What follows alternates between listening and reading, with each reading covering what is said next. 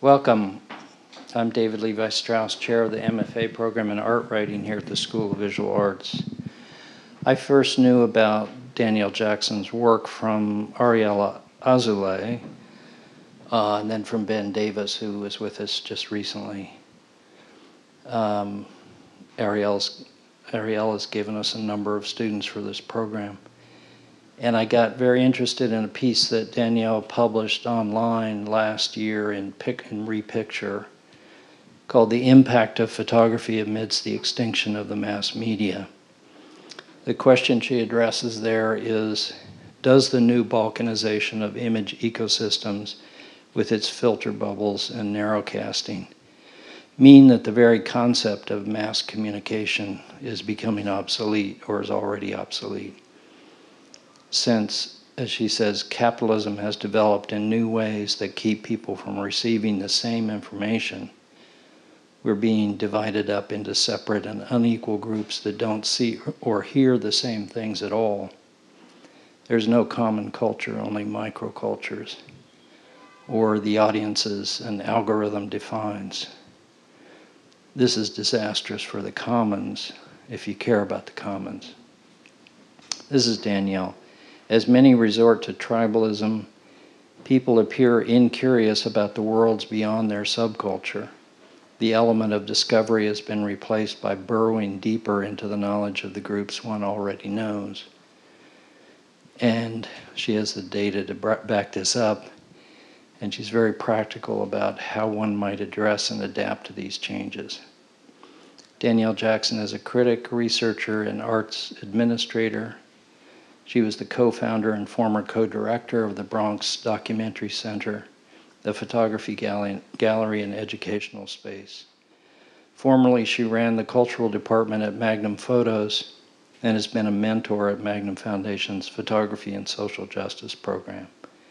She's worked with leading photographers, filmmakers, and cultural institutions to develop projects, partnerships, and initiatives for social impact.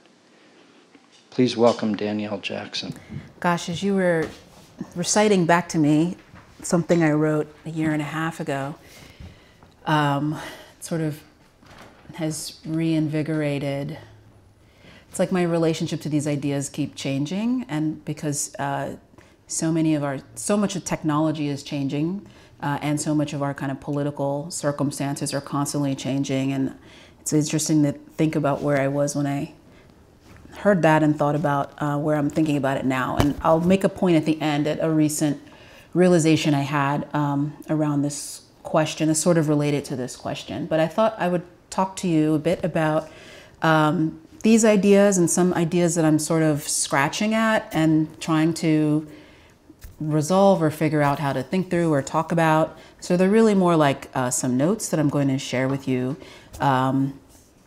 The way that I'm framing it right now is this idea of what is photography in the pluriverse. And I use the term pluriverse, inspired by an anthropologist and design theorist, Arturo Escobar, who's written about design in a potential pluriverse. A pluriverse is a world with many different worlds. A lot of my thinking over the last 5 years has been towards around the year 2050. I do a lot of work training photographers, trying to diversify the field of photography. The Bronx Documentary Center does a lot of work with very young people, like high school age, entering college, middle school also. So I keep thinking, what is the world going to be like when they're my age, these high school students? What are they going to be living in? I'm perhaps thinking very idealistically and maybe irresponsibly that I'm not thinking about ecological collapse just yet, but thinking if we ride this out, what is the majority minority country going to look like in the United States? How are we going to interact with one another? How are we going to receive information? And I'll just take you through some of my thought process. What will be the new demographic majority, and will there be a mainstream? So first, okay, so I received this issue of The New Yorker in my mail one day, and I completely freaked out. This is an anniversary issue of The New Yorker. This is a take on the classic image of Eustace Tilley, the dandy that always marks the anniversary issue. And it's created by an artist named Malika Favre. And it's from 2018, and the image is called The Butterfly Effect. The butterfly effect refers to an idea in chaos theory where a minute change in one localized area can have large effects someplace else. So when I received this, I was a bit freaked out in my inbox and my mailbox. Is everyone getting this image, or is it just me? Have we gotten so deep into hyper-particularized marketing that not everybody is seeing a Black woman with sort of short hair? I was like, this is too uncanny. I had to immediately call and text a number of friends and go on the website just to make sure. I was like, how deep, how much of my data is actually out there, and who has accumulated it, and how far does this go? So I had a number of reasons to be paranoid. This is an image that came up when I was actually writing the piece that Levy referred to. I was saving an image about something totally unrelated, I don't know, in Pinterest, and I got these images of many Black women with bald heads. And I was like, I don't know, you've got to be kidding me. This is bizarre. So in general, I get recommended a lot of images of Black women. This is from Audible. So I already knew that my computer or the internet or whomever knows that I'm Black. And it's a very literal way of relating and conceiving of identity, right? This is Black woman, I don't know her age range, like late 20s to mid 30s, I suppose. This is from betterment.com. This is from Intuit. Sometimes I get a Black male. This is another one from my student loan provider, the lovely company Navient. This is another one from Navient. So always like a 30s-ish woman with natural, unprocessed hair, right? Somehow. So what it makes me think about is I remember when I was growing up, I was raised with the ideal of multiculturalism, right? However you feel about that idea, this is what we were raised to think. And that at some point in the future, we would all be culturally fluid. We would look at each other's cultures and read each other's literature. This was an idea that was very much pushed also when I was beginning college in the late 2000s. And it kind of felt true for my social circles, very different from how things feel now, where I encounter a lot of people who are like, I could never possibly understand this other group's experience. This was the complete opposite. So one of the ideals from that time period was that there would be some sort of stage or forum where we all would appear. We would be able to appear in the mainstream and be consuming images of one another.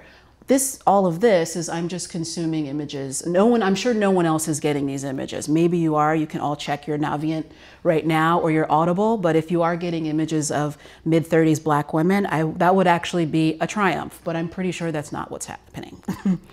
So I think we're going backwards. We're trying to serve people at such a level that's both very specific, but also really general. So this is probably the most general way that you could think of me or describe me and my interests.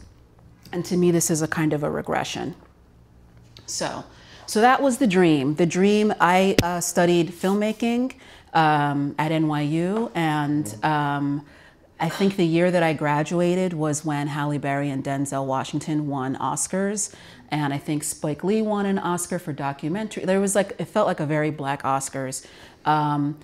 It still was almost unimaginable to think, we knew it'd be very difficult to enter the film and television industry, but there was still kind of the edges of like this idea that, someday we'll be here and, our work will be seen. So this is why I'm thinking about 2050. These are all statistics that are mostly known, and right, they underscore all of our politics, right? Are people anxious about this demographic change? In 2011, more children from racial minorities were born than whites.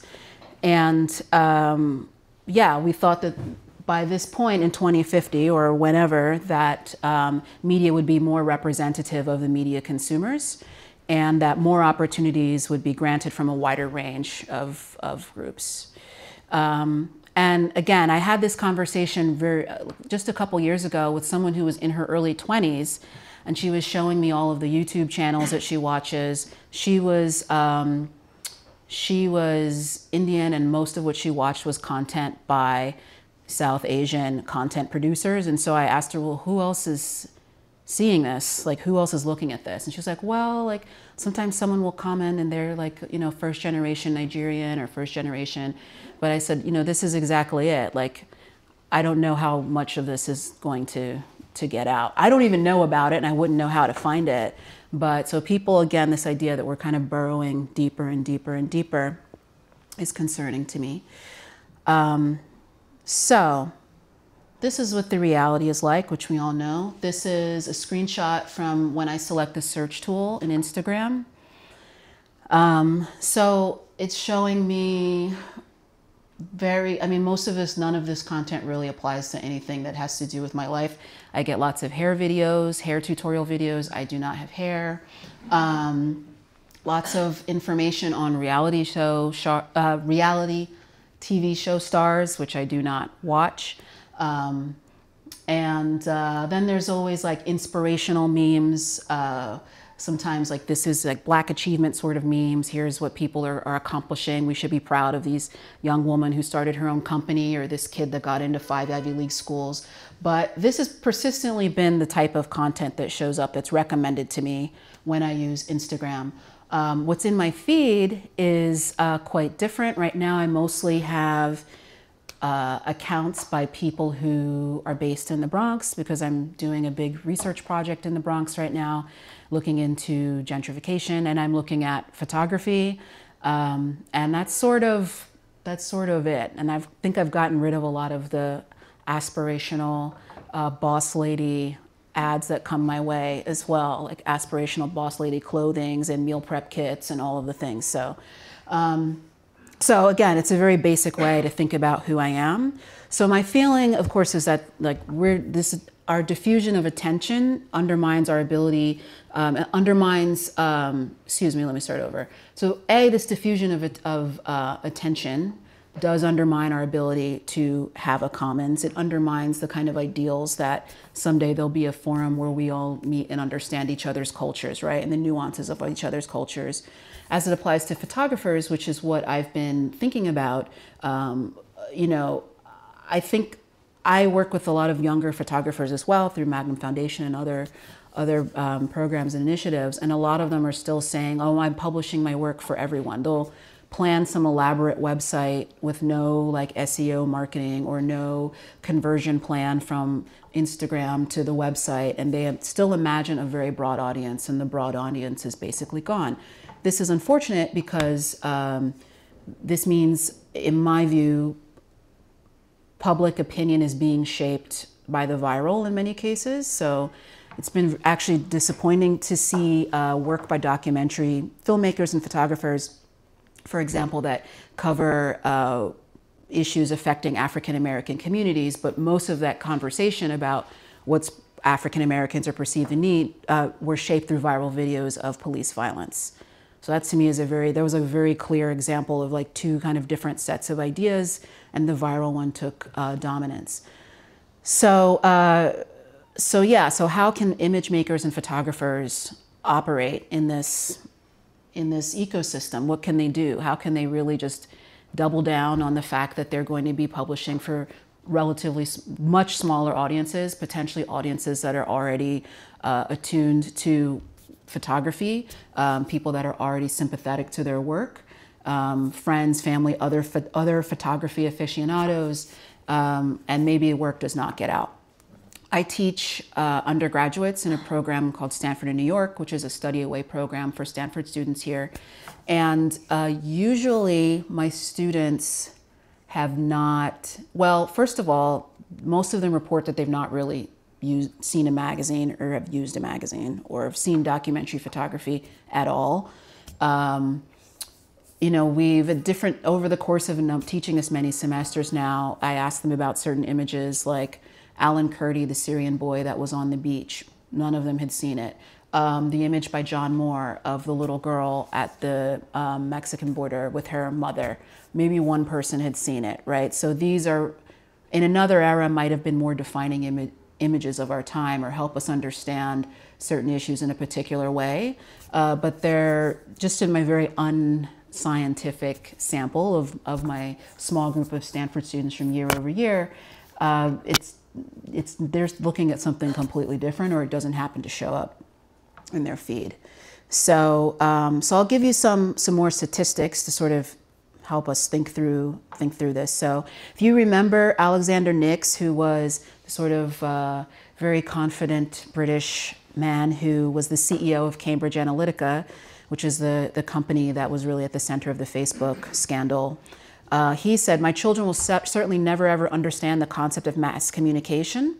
And you can see why. So right now, our country is about 327 million people. We'll see where we end up after the census.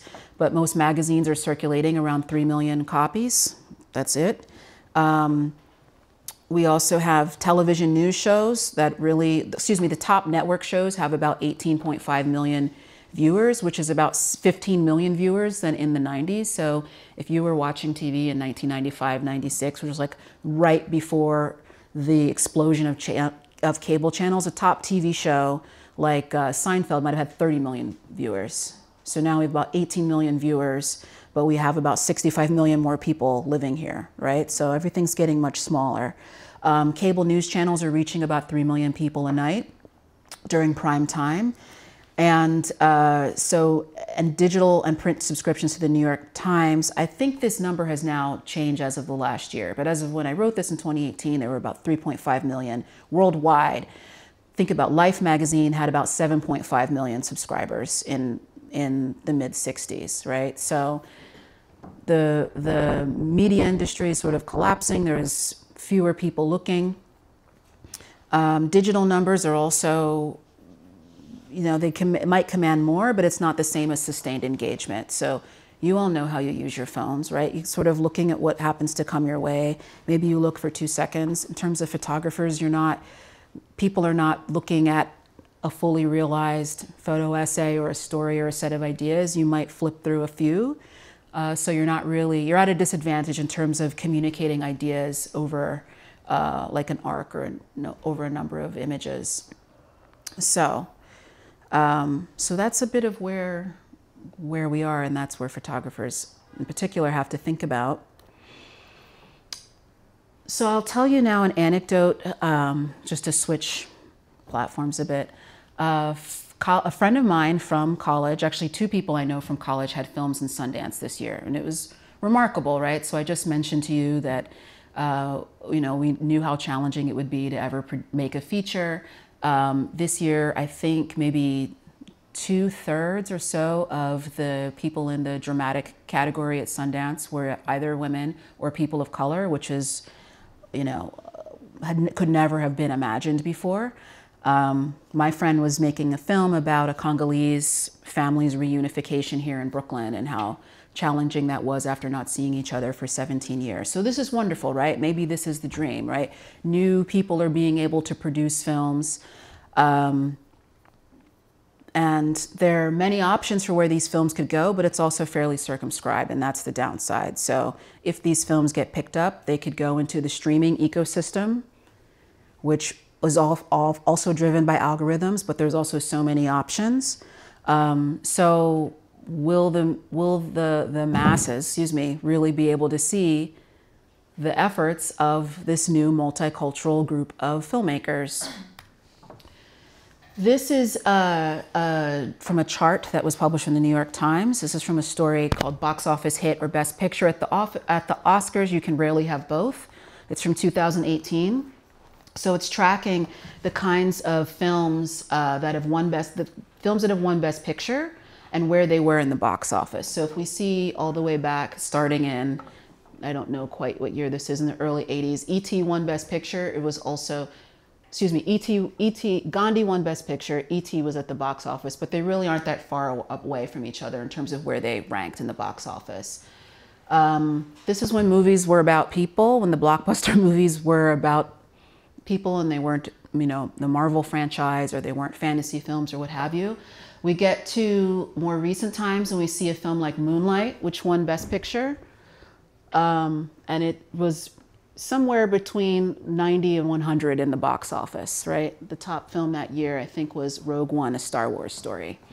So again, so we can diversify and maybe offer different kinds of stories, but partly for cultural reasons also, people are not seeing them and the resources are not being devoted. Related to that, this is some information I hope people can see. It is taken from a study that was done by UCLA on diversity in Hollywood, and it also looks at audience patterns. So this first slide, this shows the top cable shows among Asian households and then Black households. It also shows Latino and white households, and in many cases they're completely different TV shows, totally. So here we have, there's some shows that overlap, The Walking Dead, American Crime Story. The Black households are watching shows that largely don't show up on anybody else's top 10. And they also control most of the market share in many of these cases. Go to this one for a second. So this gives us another picture of how people are kind of moving into completely different directions and are looking at different things. I'm going to switch gears a little bit here. So related, so this is a Tumblr post that I found out about through reporting. So this is a post that is publishing a comment that was made by an actor, a voice actor named Carrie Payton. And he's posted this about the movie Hidden Figures. And he says, my 5- and 8-year-old daughters watch Hidden Figures again. Then they played, quote, scientists solving equations until bedtime. Thank you, ladies. So this Destiny Rush is a Twitter user who said, this is exactly why representation matters, right? This is the refrain we're hearing all the time, which is sort of starting to lose, I think, any real meaning. And I'll talk a little bit about it, but why representation matters, representation matters, representation matters. So the question of representation becomes complicated, I think, when we can't actually see who's producing the content. This is actually a question for photography as well. There's a lot of anxieties around this in photojournalism. Who's allowed to tell whose story? We're seeing that anxiety also rise around discussions with American Dirt. And this is a question really that we're going to have to figure out, I think, as the country's demographics change. Do people want to restrict themselves to their group or feel allowed to write outside of their experience? If experience can be defined at these sort of broad levels of race, gender, class. So Brian Feldman from New York Magazine reported that Destiny Rush, who made this comment, is actually an account used by the Internet Research Agency, which is the Russian troll farm, which executed an influence campaign in the 2016 election. So, as we now know, troll farms infiltrated a lot of left-leaning political conversations. They created a very, very popular Black Lives Matter spin-off page. And so Tumblr ultimately confirmed 200 accounts that were attributed to the Internet Research Agency. Some of these accounts were called Black and Proud, We Proud to be Black, Blackness by Your Side, Melanin Diary, Bleep the Police, Posting While Black, and Black to the Bones. So they were able to sort of figure out the kind of language and content that people were posting. And part of this is because a lot of the content and language we're using to describe our politics, I think, is really platitudinal and pretty easy to game if you wanted to.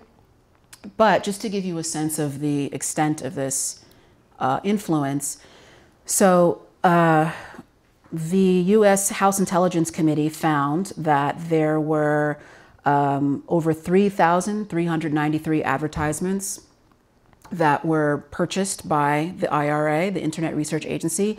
Over 11.4 million Americans had been exposed to these advertisements. So that's almost as many people that are watching the top TV shows in the United States, and more people than are reading some of the magazines or newspapers that I mentioned to you.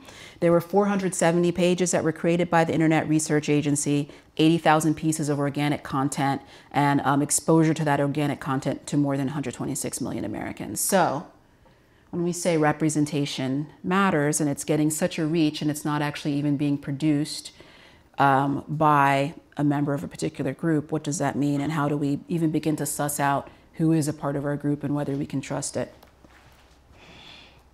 On the note of representation, I'll say another thing that I'm sort of thinking through.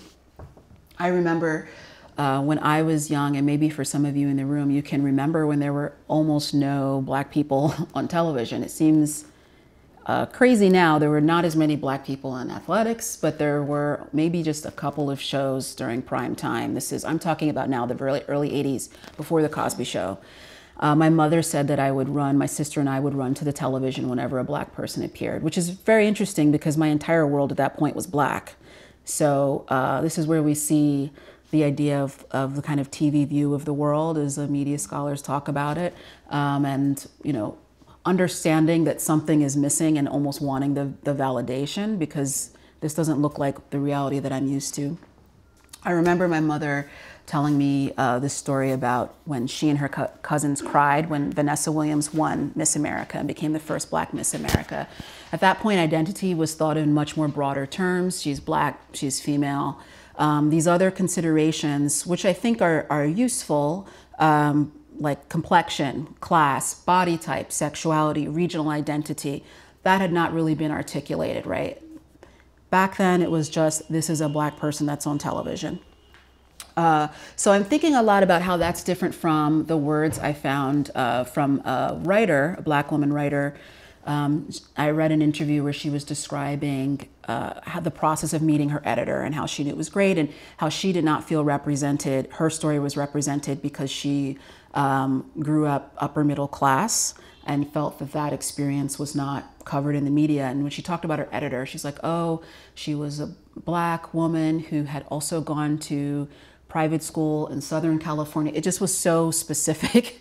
It was so specific. And that's how she knew like this was going to be, that was her person, right? So people are getting more and more particular and specific in certain ways. So like I said, again, there's sort of these general ideas, and the general ideas are maybe what's coming at us, but I think people are also articulating their identity in really specific ways and in ways that can make it actually harder to build coalition or to see yourself in others. So here is where I think the algorithm satisfies, and it satisfies towards solipsism. So you will eventually see yourself, but who will ever see you?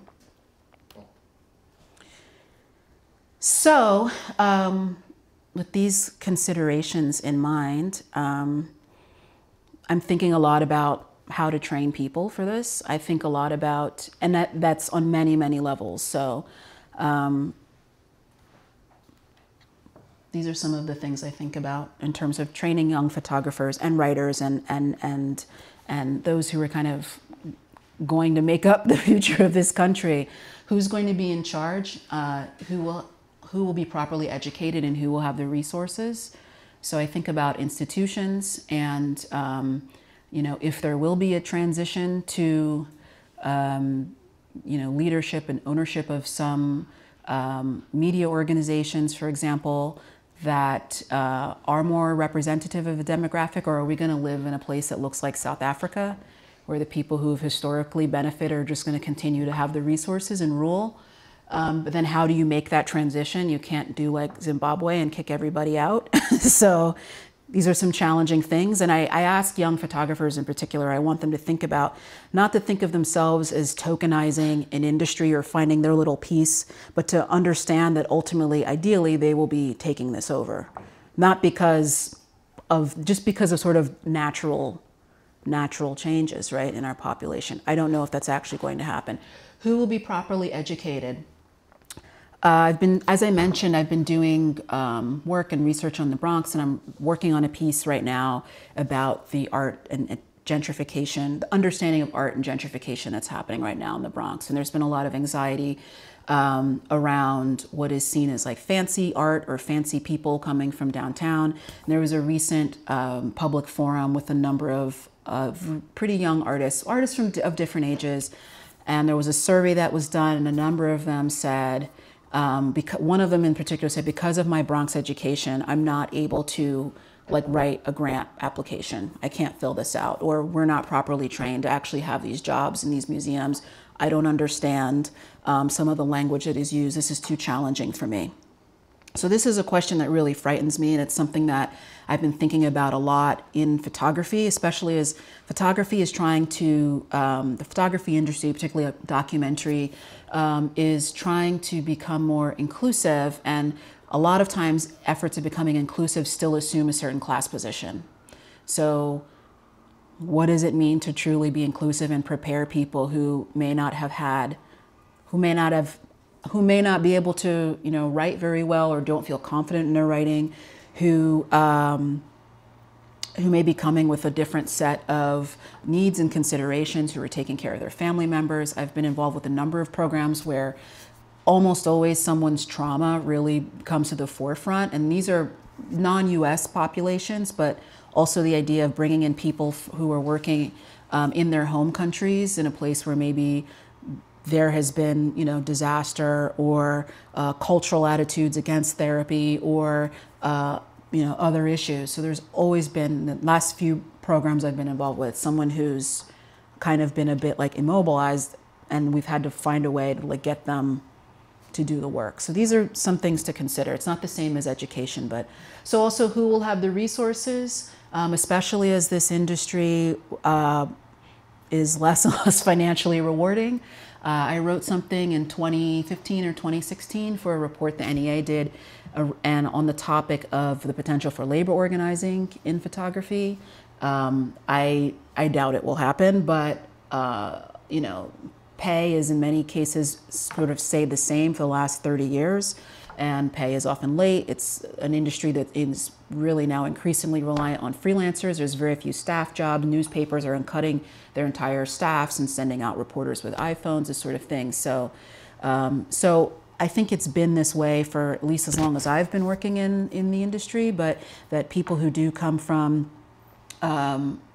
maybe upper middle class homes or who have family resources are the ones who can afford to get into something that really doesn't pay that much money.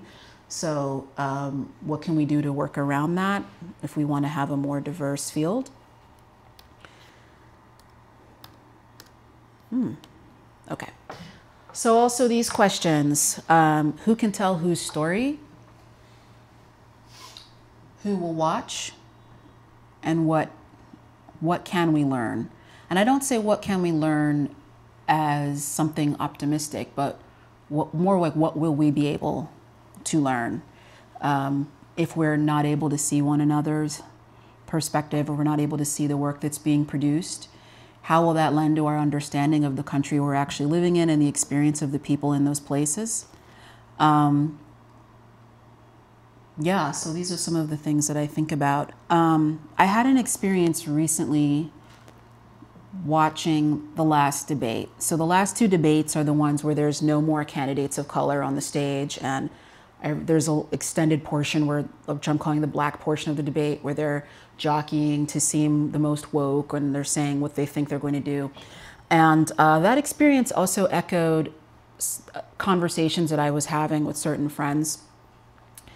And I just realized everyone's just going to stand on stage and speak for me and speak for my experience, whether it's the politicians, whether it's people within a certain social class who are, pontificating on what everyone else needs out there in the rest of America, right? So this is at the heart of actually our ideas about representation. Political representation is really not that different from, I think, some of the things we're going to have to ask. How much faith are we willing to put in others to speak for us and to understand what we've gone through, or what our needs are, or what our desires are? Is political representation an example of what we might have to arrive upon in these other areas, the arts and media that we care about? Sorry, I lost my thought there. I had a realization as I was talking to you, and then I lost it. So there's so much distrust around. This goes back to my question of who can tell whose story. Sorry, that's where that went. What I'm hoping will happen is that eventually people will feel, I'm hoping there'll be a kind of reinstatement of the kind of ideals that I feel I came of age with, where it was expected that people could experience cultural fluidity and be culturally competent across experience, and to share and to trust someone else to take up their story, and to be interested and curious, genuinely curious about someone else's story. That's my hope. I'm not sure that we'll get there. I'm getting old enough now to understand that things do move in cycles, so I'm thinking about this. So I just want to end before we can do questions and just conversation, because again, these are just some notes and thoughts I'm having. But this is a question from Arturo Escobar, who's thinking about the pluriverse. So he says, can design be reoriented from its dependence on the marketplace towards creative experimentation with forms, concepts, territories, and materials, especially when appropriated by subaltern communities struggling to redefine their life projects in a mutually enhancing manner with the earth? So much of my work and thinking is actually doubling down on smaller audiences and thinking more local, which are not necessarily the same thing. I gave an example in the essay. Much of this talk is informed by of a young African-American photographer I was working with, who was doing a project on Black homeownership in the section of Queens. It has historically always had a very high percentage of Black homeownership. It's really like one of these beautiful suburban-looking Queens neighborhoods. It's like picturesque and quiet. And while I was working with him as a mentor on this project, I had a conversation with my barber, who said that he was saying, oh, he happened to bring this up, like, we never see images of us as homeowners, and we only ever saw that on like TV and like just a couple of shows. So this is a person who's living like 10 blocks away from this photographer that's making this work, right? But they're not in the same algorithms. They're not even in the same media ecosystems at all. So what would it mean to try to figure that out, right? And to say, for photographers to take on some of these practices for themselves, even though I think a lot of these practices are heinous, but to invest in or look into targeting their audiences in very specific ways, and to take on some of the kind of practices that we're seeing in advertising as a way to reach people, and maybe to get out of thinking about proving something on the main stage to the mainstream, to disprove stereotypes or what have you, but who else could benefit from this work, and how else can you show it?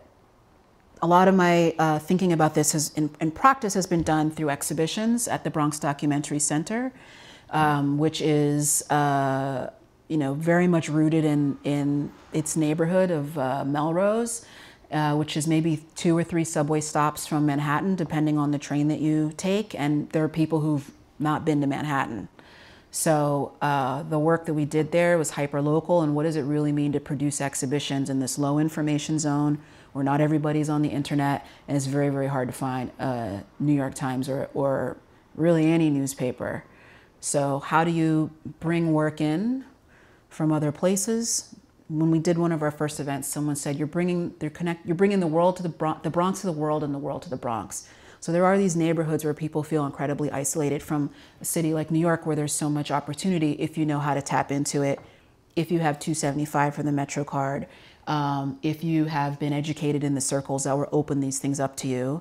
But this question about reorienting from the dependence on the market towards other kinds of exportation with forms, concepts, is something that I think could be a way forward. So I will end it there. We can maybe take some questions and just talk, if you like. Thank you. I'll end it here. So I would say there are a few answers here. One is that like hyper-segmentation in the marketing has been a tactic now that's been used in one way or another for maybe the last 25, 30 years in a way, but it's gotten very, very, very specific. So what you saw with Cambridge Analytica, for example, is they would produce different types of ads that were all about the Second Amendment, but they were able to use psychometric data. So they used this information that could figure out what your personality was like and your values and tailor an ad to you. So if you care about guns because they find that you're a tradition-oriented person and you care about family, they may do an ad that shows you hunting with your son. But if you care about guns because you are fearful, they find your personality to be neurotic and fearful, then they'll do an ad where you're protecting yourself from an intruder. So it's getting that, and these are still all Trump people who are for guns, right? So it's getting that specific. So these are the tools that have been used now. So there are people who aren't even seeing the same ads for the same thing. I mean, we aren't even seeing the same prices for the same thing, actually, when we go online, right? So, so this is part of it. And these tools are used more and more because they want to be successful and reach who they can reach. So the idea now, and I think what troubles me, is that if Betterment wants my business, they feel that I will identify most with seeing like what they think is closest to what I think of myself, and that I will not respond to seeing an image from any other ethnic group, which for me is not true, but that's the assumption that we're banking on. We're banking on that people can see less and less of themselves in others. And that's what really frightens me about how we're going to all live together. I mean, I think it's too late. I think it's because it's not also just like the people deciding who they want to target, but it's our own behaviors. And in fact, studies are showing that it's less about, like your bubble is really more informed by who you know and who do you know. So many people know people who are more or less like them, and that reinforces the information more than anything sort of splitting you off. So it's tricky, but it's also, I mean, it's almost like a biological kind of. Well, I mean, that gets, right, like how do we form tribes? I don't, that can be, we could talk about that forever. But I think that, but also people like you can mean something very broadly. It can mean like other people who are interested in arts writing. It can mean other people from the town where you were raised. It can, so we all have like a multiplicity of selves, right? And now I think people are finding out how to use that to their ends in particular kinds of advertising. But yeah, so part of it is also like, what are you looking, like what are your practices when you're online, and what are you seeking out, or are you just receiving whatever comes to you? Most of my students look at news through social media, which is just whatever happens to come to them. And it's really also a lot of opinion writing and not deep reporting. So it's just like, it's just a wash of just stuff that you pick out, which is different than like, I'm going to look at 3 different newspapers, and look at these things, right? So we do have some control over it. We have control in terms of what we search. I'm not going to get into like fake news and all of that, but yeah, like we have some control. We have control within a bubble, right? So I can make probably 1,000 different choices and still be in an East Coast master's degree having bubble, I'm out with my friend. We don't see none of us are seeing the same thing. And like at certain demographic levels, we're pretty much the same. Some years ago, my cousin in Maryland became a part of this online community of aspiring life coaches. And it's all of these people who there's all of these like accountability groups and different sorts of Facebook groups. And she was adding me to all these groups. And what I'm interested in, actually, I have an answer. So, okay, this actually takes me off into another thing that I'm very interested in right now. So I think there's a conversation that's happening. There's people who are kind of controlling and setting the agenda for what we should care about and what the issues within any particular group are.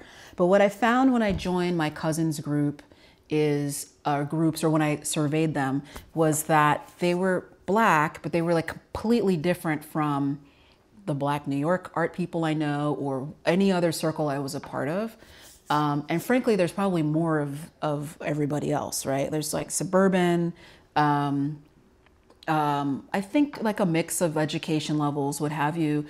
But, there's this term that I learned about this summer, which is probably one of the ideas I'm most excited about and is like so deeply affirming because I knew this day would come. But it's a pejorative term called Blavity Black. Have you heard this? Has anyone heard this? So Blavity is this Black like tech site it's a site for like Black millennials. I'm too old for it, but I had heard of it. So the term Blavity Black is a pejorative term that refers to the type of Black person that Blavity is targeted by, and it's Black people who have come up with it. So they're saying all of these people who are producing content on HBO and all these shows, they're all Black people who grew up in suburbs or in entirely white environments, who make their living off of promoting an idea of Black culture, and they surface issues that nobody else actually cares about, and they are hyper aggressive in their performance of their race. Whether you agree with that or not, and I don't know that I agree with all, I find it very exciting and very interesting that there is this internal intra-Black critique where people are saying, sort of, it's analogous to what you hear from people who are on the right, who feel like they need Roseanne because their lives are not shown. They're like, you all are not representing us, and there's more of us. So I think part of it is also like when I go to like who has resources, it's also who has access and to what networks. In terms of what we end up seeing and who we end up seeing, which is why it's really important to me to make sure that people are able to have an opportunity that come from different backgrounds and don't come from those networks. So yeah, I don't know if that answers your question, but I think that's a very, very provocative one, is like, where do you get the image? So when I go to this, I'm like, oh, is this what's out there? I don't know, like, is everybody seeing, all the Black people seeing the same thing, or is it differentiated somehow, or no, right? So I'm also looking at it as, in a way, like an outsider, partly because I just don't participate in some of these forms of mass culture, right? So yeah, is this, I don't know. This is an image, this is something that's out there, right, that's being produced. And then of course the other part of it is part of what's out there, what has been out there for the last few years was produced by Russian trolls. So I don't know how much we can trust any of it. I'm not saying definitively that we can or we can't. It's something I want to think about more. But yeah, what is the image or the depiction of the group? And also I'm pretty sure many of these accounts, because I've looked into it, are just like produced by, I don't think they're produced by, I don't know who's producing them, but they're reposts of things. I'm pretty sure some of them are also produced like in Macedonia, or was it Macedonia was the other troll farm? So I don't know. There's ways sometimes that it uses the posts use language that I'm like, I don't know if that's completely right. So yeah, I think what's more worrying, what's become very interesting to me is I feel that media has replaced folk culture.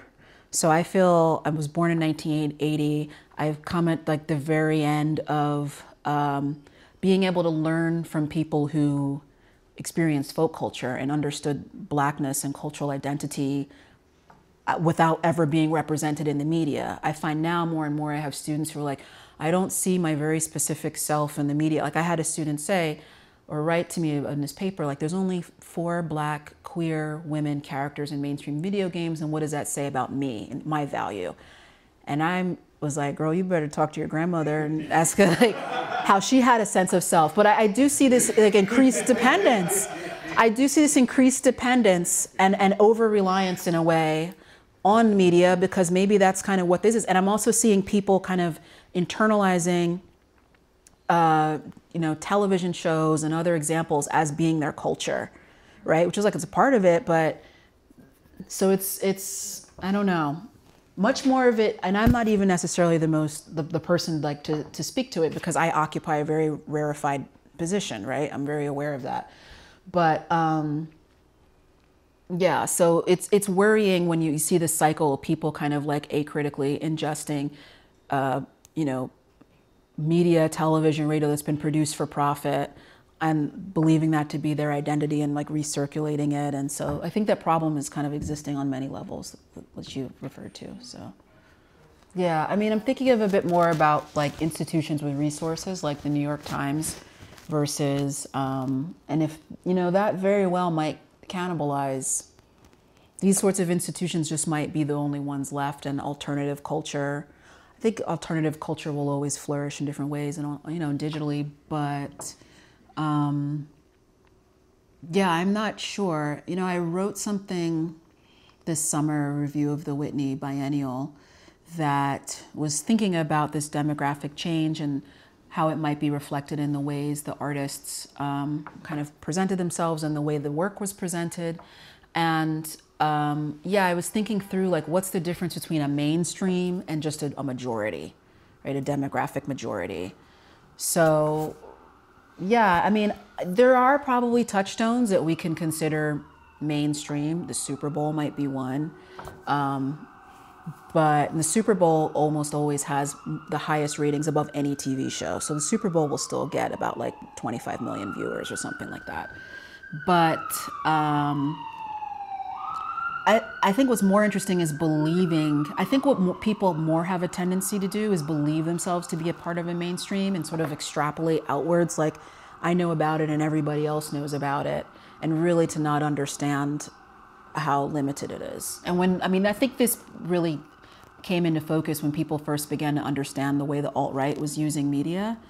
And when I did a dive into that, I mean, it's like, it's another world. It's just it's another world, right? So, but they have been able to, part of it is you need an amplifier. So you still are gonna need these amplifiers that have more reach or more audience, or excuse me, more resources in a way to target or to get more eyeballs looking at it.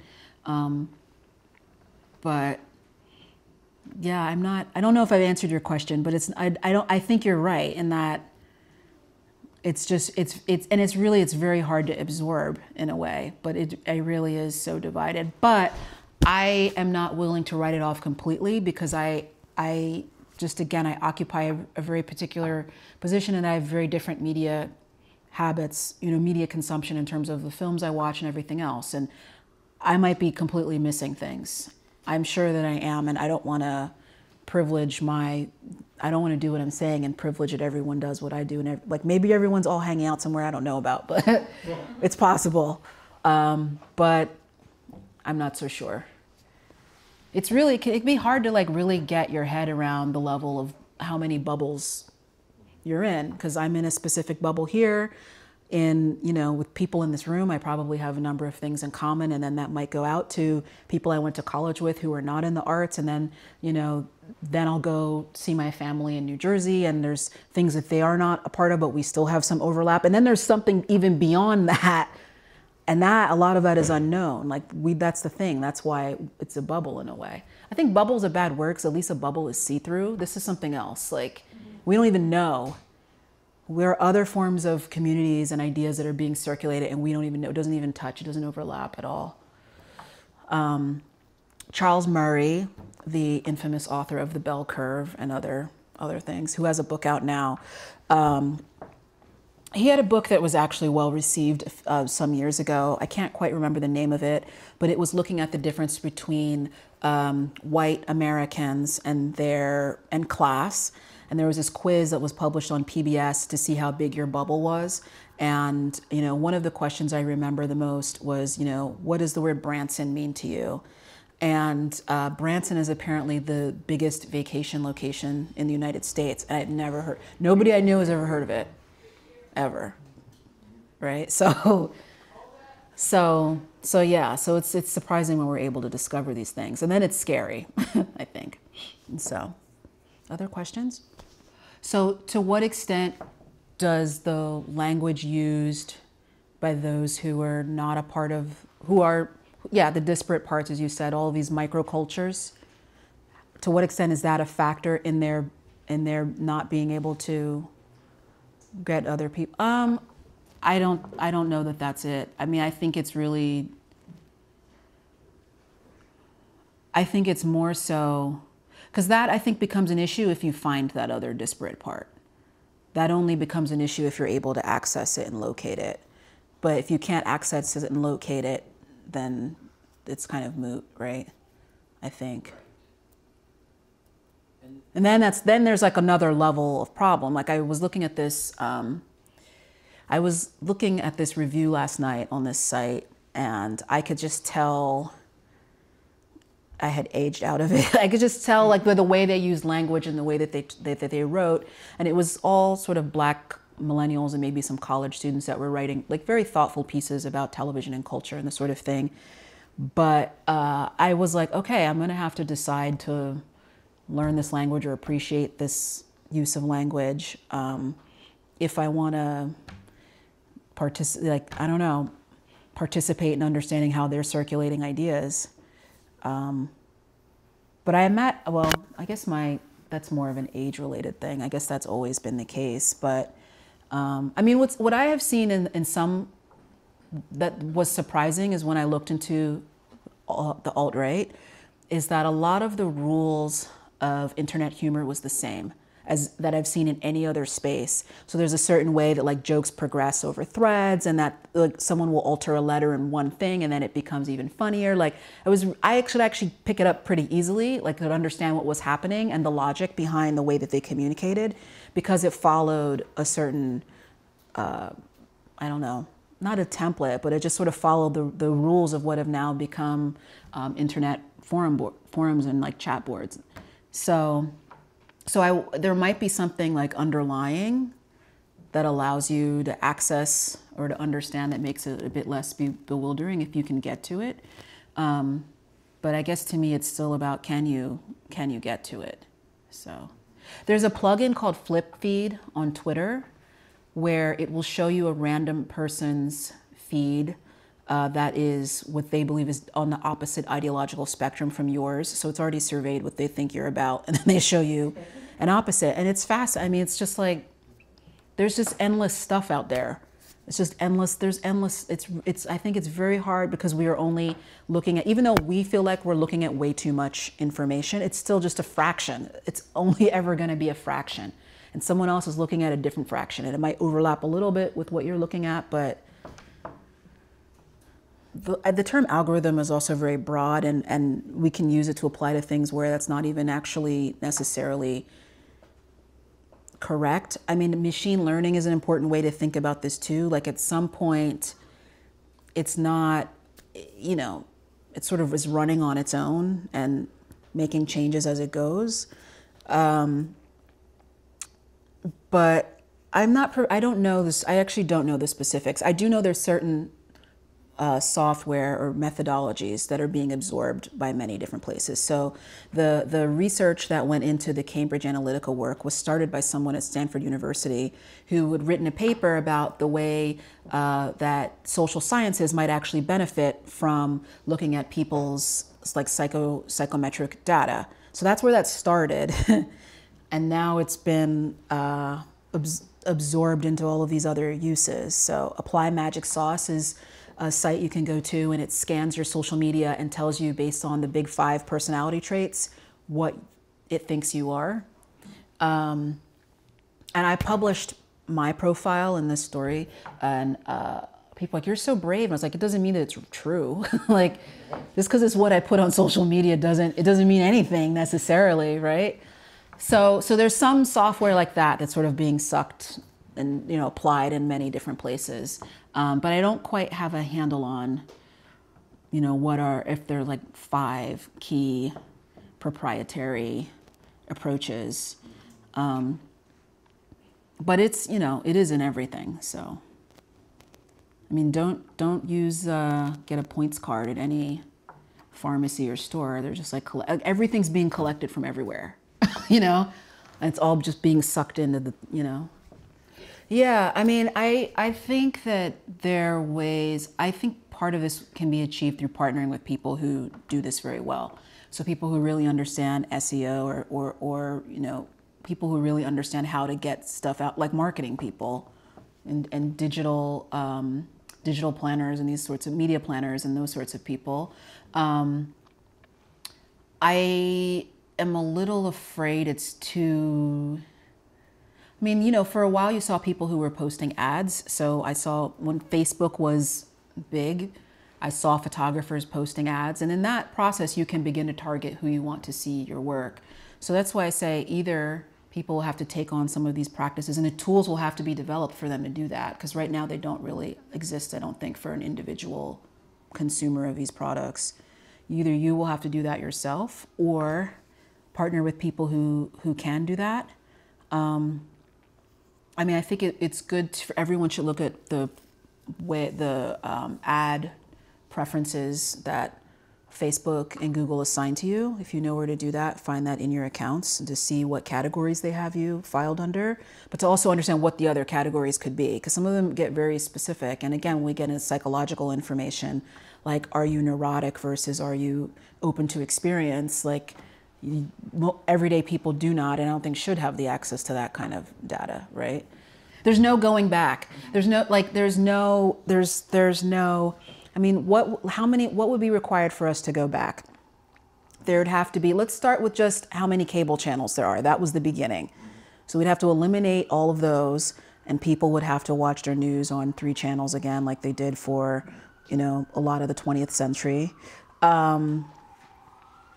I mean, the thing is going back does come with losses, like he was saying. Like, it is a great thing that a blogger can write and express themselves, and that people can organize on Twitter and all of that, but we'd have to lose all of that as well. So I don't know. I mean, something that I want to pay a bit more attention to is what Facebook's going to do. So at some point they announced that they would be collapsing WhatsApp, Instagram, and Facebook, and there'd be no more broad publishing. You'd just be publishing into small groups of friends, sort of this thing. I mean, that will be transformative, right? Then we're really like, then there's really no shared anything, right? Except maybe things go viral, but I imagine things are still going viral within certain groups, right? Some of these groups can be quite big, but it's not necessarily the same as like a common. So, but I think I don't want to, there are a lot of things that I worry about.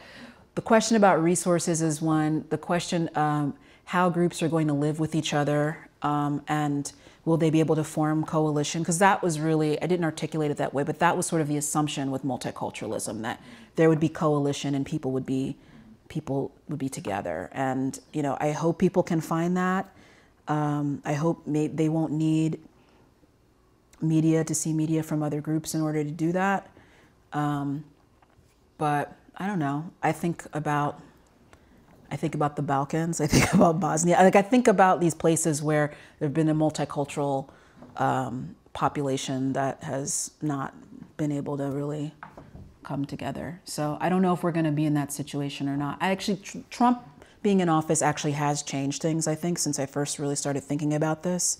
I do think there's more of an impetus for a common, like, working together towards something for people who are like focusing on getting Trump out of office. But I do wonder, like, how are power struggles going to play out over who gets seen where, and I don't know.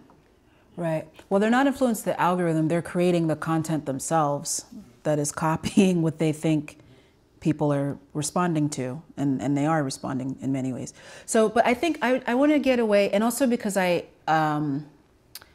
cannot speak super authoritatively on the way that these things are designed in all these cases, but I just want to get away from the idea that, like, there's a guy or there's a firm who's writing down the algorithm. A lot of times it's learning that there's lots of women who read novels, and so that's the pattern.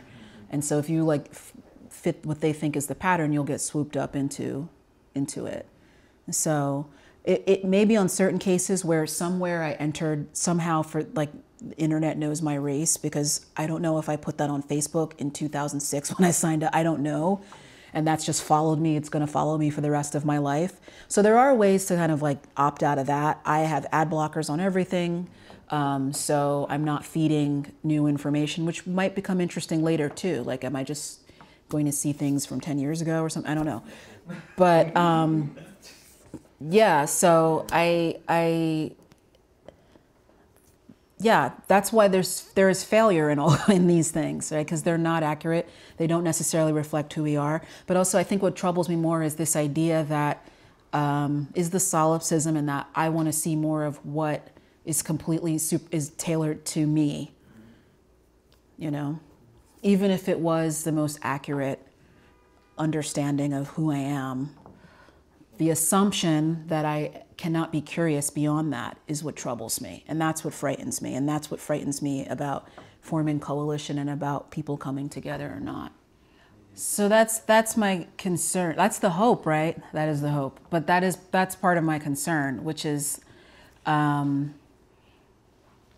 well, I guess there's a number of ways to think about this, which is that it's already so divided. So for people to even push back against what they perceive to be the media, they're talking about different things. For some people, they're talking about the Fox News ecosystem. For some people, they're talking about something else. So this idea of even what the media is and how it's experienced is very divided, right? So, so people do perceive themselves to be doing that now. People, this is the flourishing of the alt-right. This is the flourishing of, what is his name now? I can't remember.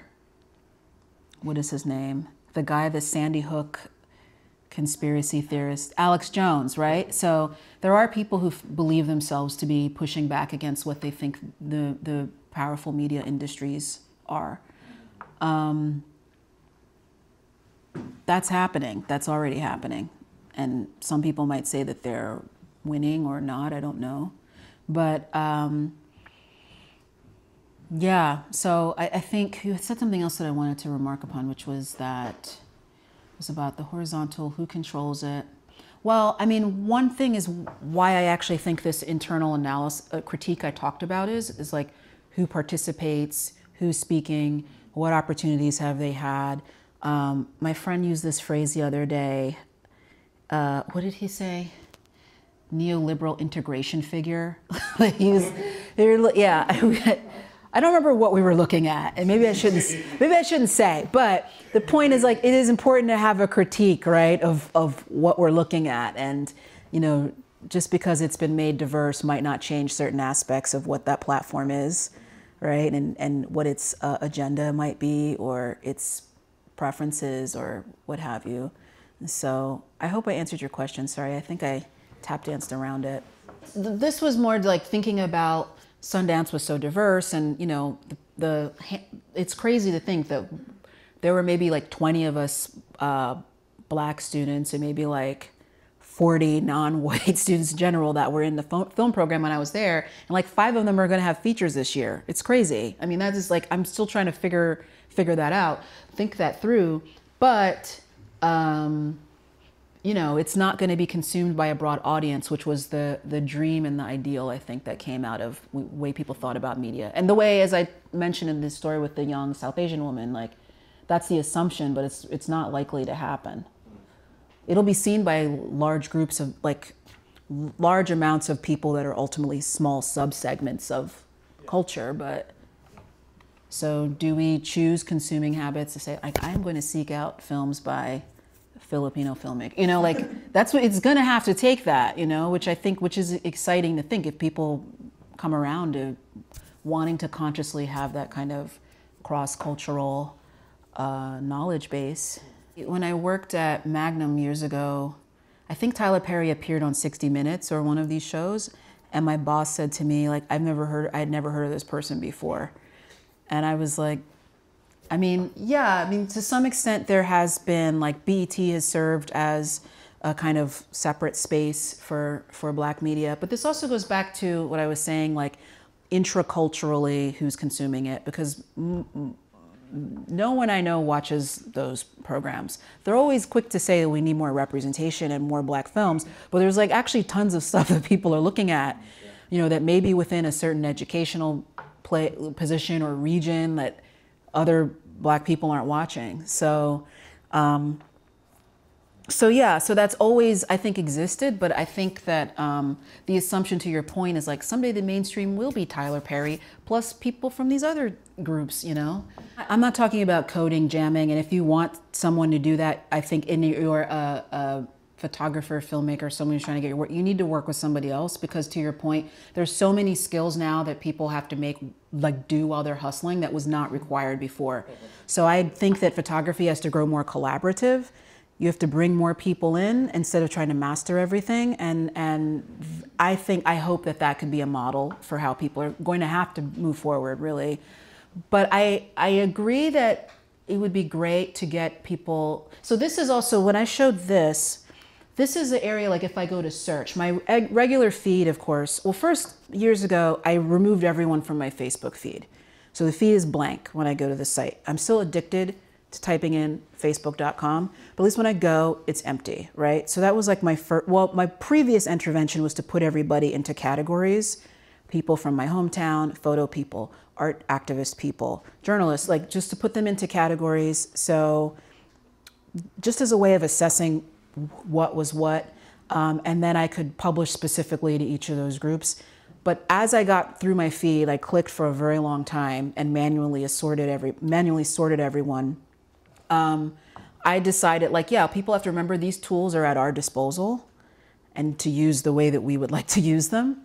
And it's not just sort of this addictive experience that we're involved with. However, I guess I would ask, like, how do you, only some people ever got that training about how to look at media images, right? In the first place. So how do you get a massive idea like that out? What is the best way to do that? I'm sure somebody knows. Like, how do you explain to people how to use this differently? And there are probably universes of people who are already doing that. And there's probably some like very, very smart Gen Z people who are like already on it and way ahead of us, and it hasn't spread to everybody else yet, right? Or maybe it probably never will. But so, yeah, I think people have to learn how to understand this and make these things fit our needs rather than the other way around. I've mute anyone on Instagram that goes into their mental health issue. Like, there's certain things I've had to realize, like, I don't need this in the middle of my Tuesday, but I can use this as a database or a repository and look up this person when I'm interested in them, you know, or look up this category of people. If that's really the easiest way for me to interact with these things, rather than just have random stuff coming my way, to be more intentional about it. After the election, my first panic was like, do I need to just like give up everything and do media literacy for activists? Because I was seeing a lot of practices spread, people posting articles, like not following a story all the way through, for example. Like, I am the only person I know that looked at Sandra Bland's autopsy report. It was published on the front page of the New York Times, but it didn't show up in Facebook, so nobody I know looked at it or has an opinion on it. So, you know, so that was the beginning of a process, and I think maybe that kind of education can happen in targeted communities. But I guess I come back to the question of like, how do you implement something broad-based anymore? How do you affect broad cultural change? That's a question I'm actually thinking about every day, all the time, and it's a question that's being asked of us now in our politics. Isn't that the role of the government? Broad-based cultural change. Can you say why? I mean, policy. I literally had a text debate like over the course of 8 hours about this yesterday. So I'd like in the role of government. So healthcare, education. Sure, but media consumption practices. Literacy, right? Sure, maybe. It could be, but it's also, some people would say that would be opposed, a lot of people are opposed to that being top down, to cultural change coming from the top, but it has to come from the bottom. But our behaviors are changing with each new app. We learn new behaviors and we move to the next thing in many cases, sometimes without thinking through why it's like, why am I here? What am I doing? How did I end up here? But the same, like, I think that's an interesting question. Like, whose responsibility is it? Who will, who can't, who is able to affect that kind of change and garner that attention? I'm not saying that's wrong. I'm just saying I open that up to everyone to think about. Like, we can think about or study Me Too, for example. You could study the alt-right. You could study, I have a student who's looking at like attitudes towards climate over years, like youth involvement in climate over the years, and like those ideas have changed over time. I don't know if they're changing behaviors. It seems like sometimes the market has to get involved. That's what's unfortunate. A market has to be created, or like even now there are these apps that you can sign up to unenroll you from all of your junk mail, or from like you put in this plugin and you figure out what you no longer want to receive in terms of newsletters, but that's just collecting your data and selling it. So, right, it creates more pathways when right. you try to undo it. Yeah. So, I'm not saying you're wrong. I'm just saying it's a great place to start we can talk about that more, but something that's very, very important to me is social bridging, and bridging in a way that is kind of disrupting traditional social networks so that people can be in the room and have opportunities and have access to people they might not have access to otherwise. And so the BDC is a gallery, so it's an exhibition space. So it's showing its prints on the wall. I think for the first show we did an interactive piece that you look through, and I don't know that it's happened again since. And then there's guided tours to schools, senior centers in the area, college groups, whomever, like really thinking about who is here, who would be interested. So I left the BDC 4 years ago, and it's 5 years ago, I don't remember now. And since I've left, there's a year-long program in 3 senior centers in 3 housing projects. So for like 9 months, 10 months, people that are 65 and up take photography classes and go on field trips and do this sort of thing. So part of it, this is what I talk about with like getting outside the market and thinking hyper locally and what's here. So, in order for the BDC to be a newcomer to the neighborhood and do community work that served its immediate community and also the larger photography community, we did a lot of research on like every panel discussion was followed by a conversation with people in the community who was working on similar issues. So we showed a film about, child marriage in Yemen, and then had a panel discussion with like 4 people who were working on, the rights of women and girls in the Bronx. So we accumulated a lot of information about like who's working on green space, who's working on paternal rights, like all of these kinds of issues. And I think through that you also begin to build, and maybe that's the way. Like it's just again hyper targeting in a different way, and then you get all those people in the room and they cross pollinate and build with each other.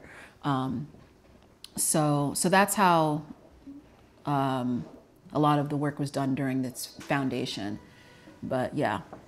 I mean, I've made 6 posts to Instagram since 2016, or maybe 9 by this point. That's it.